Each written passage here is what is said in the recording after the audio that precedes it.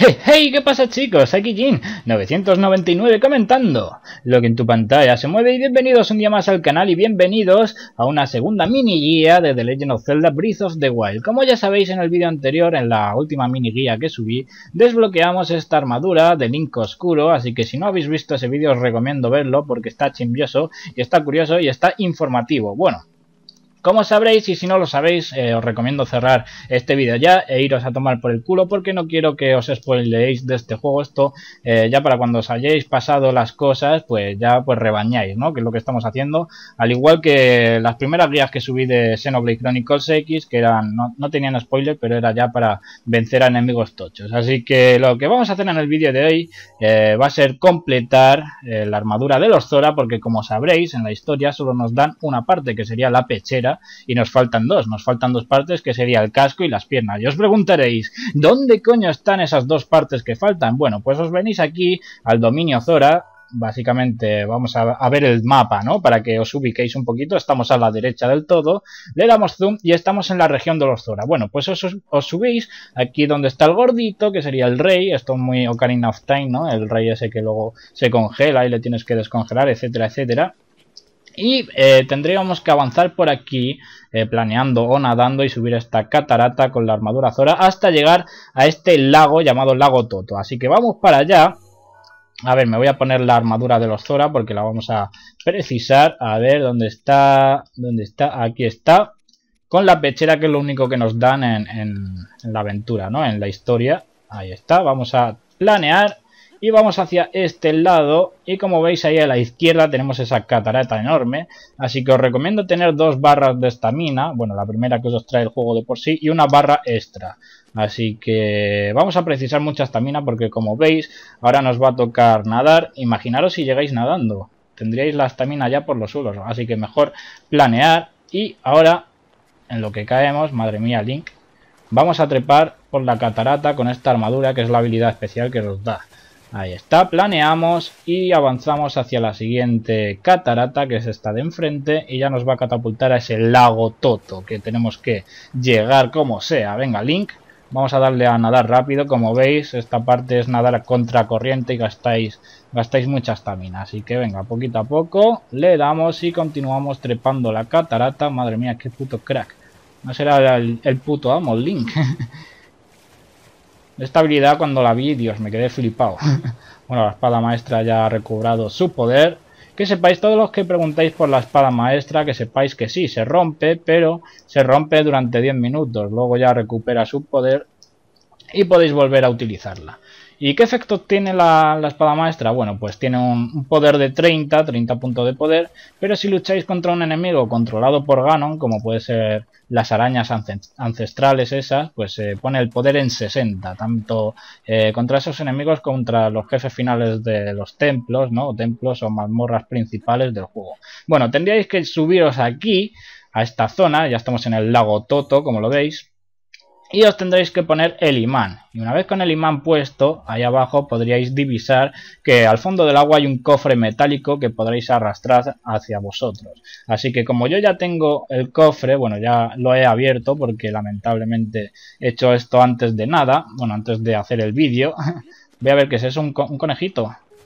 Esto es es una seta sigilosa, madre mía, cómo estoy de la vista, para que veáis que estoy medio cegado. Bueno, ahí es como conseguiríamos el casco. Bueno, me lo voy a poner para que lo veáis. Sería el gorro de los Zora, en ese cofre que no he podido enseñar porque ya no está, ha desaparecido del maldito mapa. Pero bueno, una vez que ya tengamos el casco ya nos faltaría solamente las piernas, bueno, los pantalones, y eso se consigue en una misión secundaria, que se desbloquea después de hacer la misión principal de esta zona, ¿no? Que sería el templo o lo que quiera ser que haya aquí, que no quiero decir ni desvelar por si alguno de vosotros se enfada conmigo encima por haceros las mini guías estas, que no hay bueno, hay spoilers de cómo desbloquear las cosas, pero poco más. Venga, vamos por aquí. Ya hemos llegado al santuario de los Zora, ¿no? El teletransporte hacia la ciudad. Madre mía, debería callarme un mes algunas veces porque suelto chorradas inmensas. Pero bueno, vamos por aquí y teóricamente si subimos estas escaleritas de caracol por la izquierda o derecha, dependiendo de por dónde lo mires, a la derecha debería haber una mujer, bueno, una mujer Zora, que nos va a dar una misión secundaria. Así que vamos a ver en qué consiste lo que nos ofrece esta mujer. Ahí está, buenas noches. Link, la bestia divina ya no supone una amenaza para la región, pero sigue habiendo un grave problema. A ver, cuéntame, mujer. Me señala con el dedo, mi casa. Aquel de allí es el Monte Trueno, y en él vive un aislado monstruo de melena roja conocido como centaleón. ¿Podrías enseñarme qué aspecto tiene un centaleón? No me importa si es del Monte Trueno o de cualquier otro. Solo quiero ver uno. ¡A la orden! Me alegra haber llegado a un acuerdo tan rápidamente. Verás, en la región hay algún inconsciente que se dedica a poner carteles por ahí. Invita a los jóvenes a que vayan a lanzarse desde el Cabo Valiente, en lo alto del Monte Trueno. Mi plan era mostrarles el centaleón para que así se les quiten las ganas de ir por la zona. Así evitaremos que corran peligro y que cometan una temeridad, madre mía. Venga, va. Pues si lo que quieres ver un centaleón, vamos a buscar un centaleón. Aunque no garantizo que esté, porque como sabéis en este juego, esto ya para quien no lo sepa, cuando matáis a un enemigo ya no vuelve a aparecer hasta que no sale una luna carmesí. La luna carmesí sale cada mucho tiempo y lo que hace es revivir a todos los enemigos que has matado. También sé que hay una forma de revivir a los caballos, pero como no sé dónde está esa ubicación para revivir a los caballos, pues no me quiero jugar la vida del caballo nada más que por la tontería de ponerme a luchar contra un centaleón, por ejemplo, que es lo que vamos a buscar, aunque no garantizo que esté, pero vamos, que si vosotros no lo habéis matado va a estar.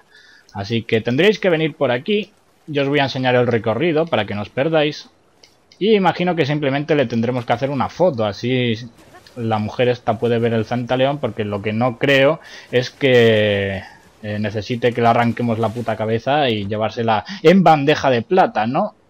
Simplemente con una foto servirá. Así que vamos por aquí, subimos. Ahí está, poquito a poco. Bueno, poquito a poco, va todo follado este hombre. Lo que pasa es eso, que los mapas son inmensos y todo parece pequeño a medida que corres. Porque la verdad este juego yo creo que es el mejor... Bueno, me arriesgo a decirlo, es el maldito mejor juego que he jugado en muchísimos años. Sin ningún tipo de duda. Porque todo lo que hay... Aunque penséis que es una montaña de mierda o tal, siempre puede haber alguna ubicación donde poner una bomba y acceder a un cofre. Siempre hay algo, siempre hay algo. No están las cosas puestas por poner. Así que muy bonito, sobre todo la física del juego, ¿no? Los movimientos de Link, los movimientos del caballo, la gente, cómo reacciona a la lluvia, por ejemplo. Cuando llueve se refugian, se ponen a correr, como si fuera el fin del mundo. Está muy logrado en esos aspectos este juego. Madre mía, qué bonito. Bueno, se nos pone a llover, pero ya hemos llegado prácticamente a esta zona, que aquí es donde debería salir el centaleón, que es un centauro, básicamente. Y es un enemigo que, antes de empezar en el templo de esta zona, ¿no? Os pide que vengáis por aquí a recoger una serie de objetos que vais a precisar para el templo. Y la idea es que el centaleón nos vea, pero yo como necesitaba materiales, pues recordaba ese centaleón que sería en esta zona donde se ubica y vine a matarle para conseguir esos materiales, dado que ya soy más fuerte y puedo hacerle frente. Así que volvemos a la región de los Zora, ¿no? Ya que no hay centaleón. Imaginemos que le hemos hecho una foto, yo fuera de cámara, al darme cuenta de que no estaba el centaleón, he tenido que repetir el vídeo y he tenido que ir a otro centaleón a hacerle una foto. Así que imagino que con una foto servirá. Así que vamos a volver y vamos a darle esa foto a esta maravillosa mujer de color rojo. Aunque eso no me gustó en un principio porque los Zora son todos azules, o deberían ser azules, pero parece ser que han innovado en gama de colores de Zora, ¿no? Pero no está mal porque hubo un Zora negro que está por ahí y me gustó bastante el diseño, y aparte están los Zora azules de toda la vida, así que no está mal. Por ejemplo, hay un personaje principal que no voy a decir ni su nombre, no voy a ser que me dé Sida, Sidón, Bueno, este es el Zora que me gustó, que es negro, madre mía, cómo mola. Y vamos a hablar con la mujer, madre mía, cómo es como la oreja en lo que vamos haciendo este camino inmenso. En fin, venga, vamos por aquí y hablamos con esta bella mujer, a ver si con la foto cuela. No he hecho esta misión nunca, así que... ¿Cómo lo...? Sí, mira, aquí lo tienes. ¿De veras? Ah, madre mía. ¿Qué putos amos? Venga, le enseñamos ahí la foto. de la Pokédex. Ah, bueno, que ya tenía foto de otro centaleón, que es lo que me iba a comer. Digo, buah, te ataco con la cámara de fotos y por lo menos me hago una foto de tu escroto. Ahí está. Bueno, esto lo dejo para que lo leáis, ya lo leeré yo mientras lo edito porque es bastante complejo y complicado el hablar y leer y comentar lo que estamos haciendo. Bueno, como veis nos dan las grebas Zora, que nos dan la habilidad de nadar, así que vamos a dejar por aquí el vídeo, esto ya lo leeré luego. Calla, mujer, déjame en paz, ya tengo lo que quiero. Gracias, gracias, gracias. Ay, bueno, ahí está, hemos completado, perdón, la misión y nos ponemos los pantalones Zora y ahora deberíamos hacer una miniatura. A ver, nos ponemos al lado del Sidón. Venga, va, esto ya por las risas, ¿no? Por los loles y por la necesidad de una miniatura, porque yo lamentablemente para las miniaturas soy muy malo, ¿no? Como veis no hago mucho clip, veis, con las miniaturas, simplemente una captura de pantalla y ya está.